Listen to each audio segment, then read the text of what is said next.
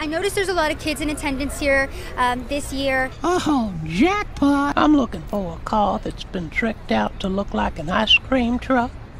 You know, with colorful pictures of ice cream treats. And it plays a tune that's fun for the young children. And for some of the kids who maybe saw some nudity here, maybe saw some twerking, what do you think about that? Well, I suppose it's about trying new things, sampling the sweet and the savory, not being afraid to take everything life wants to throw up on into you.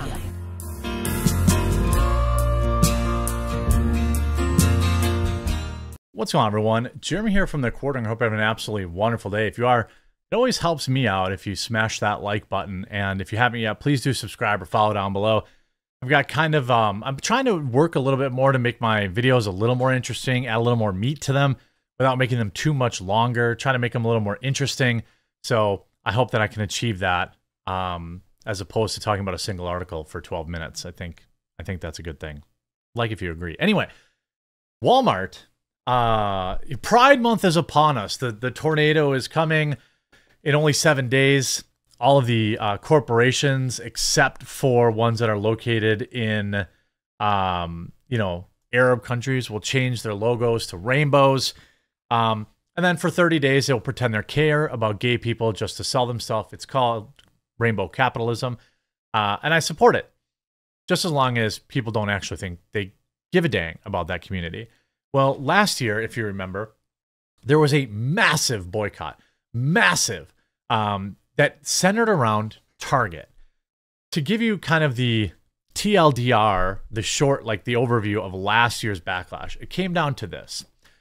There has been innumerable, I mean, Pride Month has been a thing, like my Dylan Mulvaney doll, by the way, she would like it if, oh, Dylan would really like it if you liked the video. Anyway, you know, Pride Month is a thing. I don't care. I'm not offended by it. I've never been offended by it. It's not for me. I don't care. As long as I can like get around my life and get around without being, you know, having it crammed in my face, because there is no straight Pride Month, which there should be, by the way. You know, if there's a gay Pride Month, right? It's only fair. I'd like August.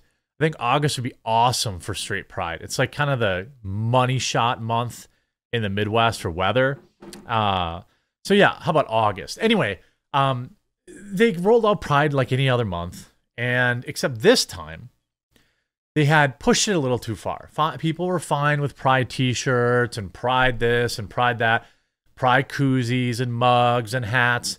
All this was fine. However, Target decided they were going to have tuck-friendly swimsuits. They were going to have products that were targeted towards kids. And the backlash was swift and brutal. You know, live and let live people like myself had finally had enough. It's like, okay, I don't care if you sell rainbow mugs or weird cringe gay puns or whatever to sell them stuff. That's okay. But, you know, when you start targeting kids and you start having tuck-friendly, you know, people were like, we've let it go too far. So this is from that initial backlash. Target reports first quarterly sales drop in over 6 years after Pride Month disaster. Target said its quarterly sales fell for the first time in 6 years. This is what happened last year leading up to this, as a result of customers' negative reaction to its spring Pride clothing that featured tuck-friendly swimwear. That is a swimsuit so a guy can hide his junk and pretend he's a woman, and LGBTQ-friendly gear for infants and childs. Like the best case, like the people that give people the best benefit of the doubt could say, oh, it's just for people buying for their kids. They got family members, whatever. But people had said, nah, dude, that's too much. I don't want to see onesies. I don't want to see gaybies onesie stuff, right? So sales at the store and digital channels open for at least a year were off by 5.4% from the year earlier. So it worked. It was an effective boycott. People were going into the store and dunking on them. Alex Stein was going viral, putting on the swimsuit. Everything was great. You know, the only thing I didn't agree with, obviously, was, you know, giving employees the business, because they obviously don't have anything to do with it. You know, you just work there. You're not picking which items go on. So the backlash got so bad that Target ended up pulling a bunch of the Pride stock, hiding it in the back of the stores, and then it was so bad that this year, Target basically said, we're not carrying it anymore. That's what, I mean, literally. Target was like, nah, player, we're good. We got pummeled into oblivion last time. We're cool. We're not even going to carry it. We don't want extra trouble. We don't want extra drama. We're just good on all that. I don't care if they want to carry ball caps, pride ball caps, or whatever, this kind of stuff. Just stay away from the kids. It is a totally reasonable thing that most people, even in the LGBTQ community, agree with. But some woke weirdo decided to push too far and they got punished. This year, they're out completely, right? People are just like, nah, I don't want, I'm proud of you always bibs for infants. That's too much. It's too much. It got unchecked. We let stuff go on too long. I'm including myself. It was my fault. I should have called it out earlier, but they kept calling people phobic, and then we gave them too much. Leash, and so we had tuck-friendly swimsuits, and that got squashed. Right? Walmart, which has been reaping much of the benefits because, for the most part, they were untouched by the controversy. Now, Walmart sells plenty of pride stuff. They always have over the years, except not for kids, which I think, again, most people are fine with. Except now we had this. Walmart hasn't read the room. We don't want you queering our kids and our culture. I don't know exactly. You can see as Target now has said they're only putting pride sections up in select stores and dumbing down kids' pride products. Has Walmart taken the opposite position? Walmart had pride sections in years past, but not in the children's section. Oh, by the way, they do, and I have pictures of that, which I'm going to show you. They have pride stuff in the toy section for kids. You see this, Ollie London. Walmart launches a new Pride Always collection to push LGBTQIA++ LMNOP ideology. As part of the collaboration, the retailer has launched products including a Beyond Gender notebook. One of the LGBTQ designers said, I'm very excited to use it with my kids. And again, I'm not going to bury this part. Here's a picture of Pride merchandise in the toy section. All right. Again, is it a bit of a stretch? Would 2011 Jeremy, would 2020 Jeremy say, it's wherever they put the whatever? Yeah. But now I'm punished, Jeremy. I was punished last year by giving the benefit of the doubt. And we have it in the toys. It's literally in the toy section.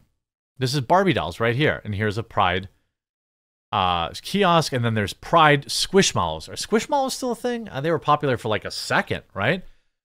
You see this like, hey kid, want to change your gender? Says Target dog emerging from clothes rack.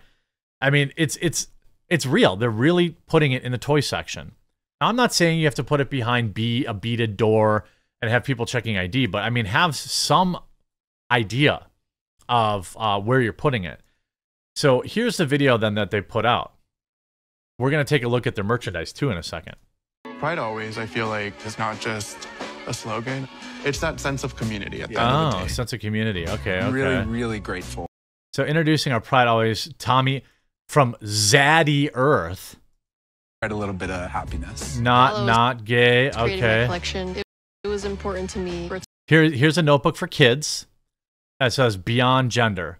Again, is it the worst offender I've ever seen? No. But I'm no longer giving weirdos the benefit of the doubt. I can't. I have been punished repeatedly for doing that. So you have the Beyond Gender stuff. Choosing a favorite piece is sort of like choosing a favorite child. Feels. Why don't they have any regular looking LGBT people, by the way? Why are they all like the caricatures? Like every gay person I know dresses like anybody else, but they get these like people. I mean, okay, I guess these people aren't. You know, this individual's wearing a corduroy onesie, and is practically bursting out of it around the midsection. Here's iDubbbz, I guess, selling it too. It's so wild. You know, they think they're too big and could sustain a boycott. They didn't learn from Target and Bud Light, apparently. I'm proud of my family. I'm proud of my country. But I do not have to be proud of someone else's choice. Stop shoving it down our throats. I think that, you know, that's kind of a normal reaction. Like, people are kind of like, yeah, go do your thing. But like, maybe don't put your stuff in the toy section. And you can look, again, I'm not making it up. Here's a picture. They're clearly not just there for a minute. That's where they are, right? They're put in with the toys. I mean, this is from May 21st. This is from 2 days ago. You know, you guys are going to go after Walmart next, right? They got a whole Pride collection. I actually don't care that they sell it on their website. Here you go, cancel Walmart. They have Pride merchandise. Again, selling $3 pillows. I mean, I don't care if they have Pride merchandise. I know some people do, and that's okay. But don't put it by the kids and don't have stuff that targets kids. And it looks like they can't stop that. You know, and you say no one has to go along with this stuff. These woke companies don't learn. Crazy, the same mistake is being made. It's not even June yet. They just can't wait. This is, again, by the way, back in May, Target will discontinue the sale of Pride collection in most stores due to significant public backlash.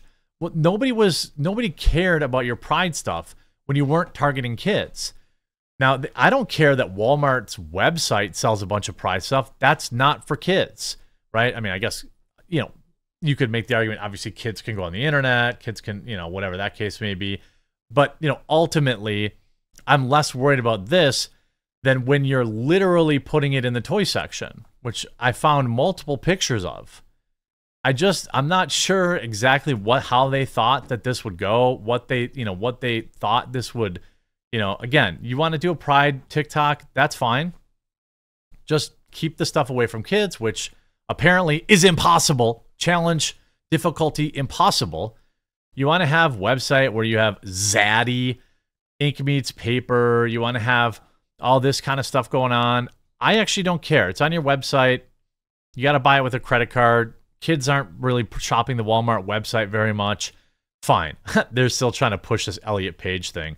Elliot Page is not happy. I don't care how many times you try to tell me she is, or they are. Elliot Page is not happy. That person looks deeply unhappy. So you want to sell this stuff, that's fine. But queer people have magic. Walmart now announces new Pride collection. Here's another one. Walmart Pride selection really went from a whole aisle to this tiny box. So they have taken basically the smallest possible section that they could, and they still couldn't help themselves from targeting kids. They still couldn't help themselves. So, you know what? If people boycott them, if people get pissed off about this, I mean, I understand exactly why. Keep it out of the toy section. Stop targeting kids. I guess that's impossible. I hope you enjoyed this video. If you did, make sure you leave a like on it. If you haven't yet, please do subscribe or follow down below, and we'll talk to you again real soon.